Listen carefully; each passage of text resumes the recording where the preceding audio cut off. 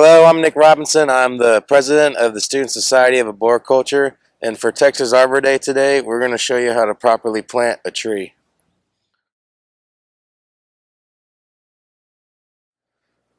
So, when you select a location to plant your tree, you don't want it to be too close to any concrete barriers to block up your root ball or anything. You don't want it near any power lines because that'll limit your growth later in the future. You want it to have good soils for your certain species of tree. Today we're going to be planting a crimson spire oak. It is a mix between a English oak and a white oak. It is usually good with poor drainage soils. It's pretty good with drought tolerance, so it's pretty good in Texas because our summers get really hot here, so it can handle the heat.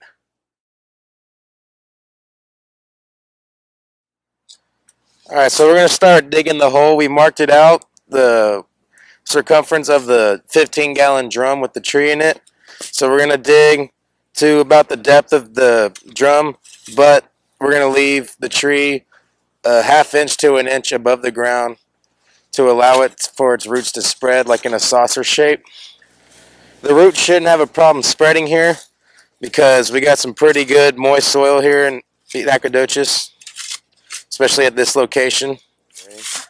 So now we're going to test the depth to see if the hole is adequate enough to plant the tree in. You want it 0.5 to an inch above the ground to allow it to have better root spread and to stabilize itself. So now what we're doing is we're taking the tree out of the pot, and you just want to hit the top and then pull it out. That's the best way. You don't damage the tree and you don't damage the roots too much. And that's perfect. Some problems that come with trees and pots is if they're sitting in the pot too long, the roots can circle around, and that's not good for growth. So you want to select good trees from good nurseries that haven't been sitting in the pot too long. This one doesn't look too bad. You're just going to simply cut it and it'll be good. Some trees get really bad and get over-girdled, and they even have girdling roots over the root crown. Right. So what we're doing now is we're breaking up the root ball by simply just cutting off a ½ inch on the outside of the root ball. This breaks up the roots, so when you put it in the ground, they don't girdle and grow in a circular way. This allows the roots to spread up evenly and have a better chance of survival and growth. This won't give you problems right away, but say in 15-20 years, you're going to have a problem. Your tree's going to start dying, and you're going to be wondering why. It's as simple as not cutting the roots when you put it in the ground. And you don't have to use some fancy tool. As you can see here, we're just using a handsaw that's maybe 15-20 bucks, if even.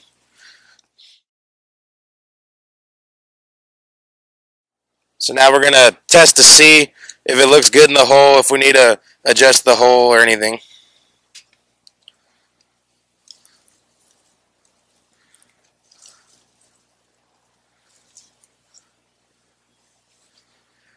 So now what we're doing is we put a shovel down to measure the plane to see if it's nice and flat.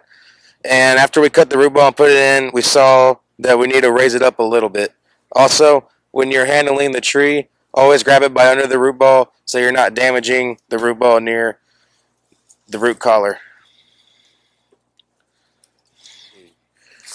Now after we saw that the hole was too deep, it's as simple as just adding a little bit more soil in the hole to get it at the adequate height.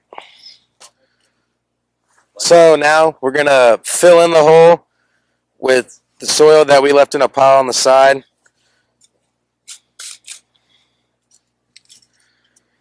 So the reason why Texas Arbor Day is in November is because planting trees in winter is ideal. It gives the trees an opportunity to grow and have their root growth adequate enough for when the summer heat comes, because the summer heat in Texas is brutal on our trees. What they're doing now is they're packing it down to make sure that tree doesn't move. So what we're doing now is we're pouring water on it to allow the soil to cling better around the root ball, because when you put it in, packing it's not going to get the job done all the way. There's going to be some holes in the soil around the root ball. So when you get it wet, it allows the soil to get those holes to go away. So with watering your plant, you want usually 2 to 3 gallons of water around the root ball twice a week for about 3 to 5 months, and that'll provide enough water to let it grow. And once it gets big, you don't have to worry about it as much.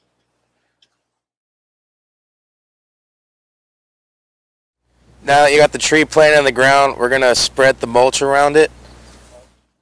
You want good organic mulch. So when putting your mulch down, you want to go at least to the drip line, which will be 2 to 3 feet from your root collar.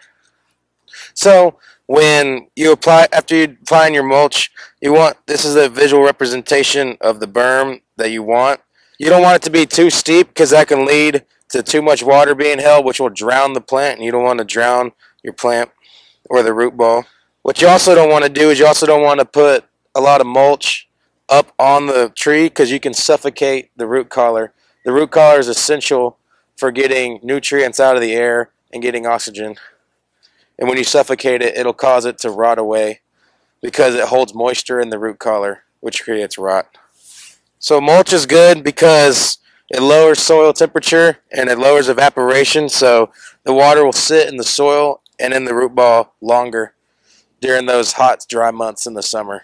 So another good thing about mulch is it prevents grass from growing all the way up to your root ball, and this prevents damage from lawn care companies with weed eaters and lawnmowers. We're done planting our tree.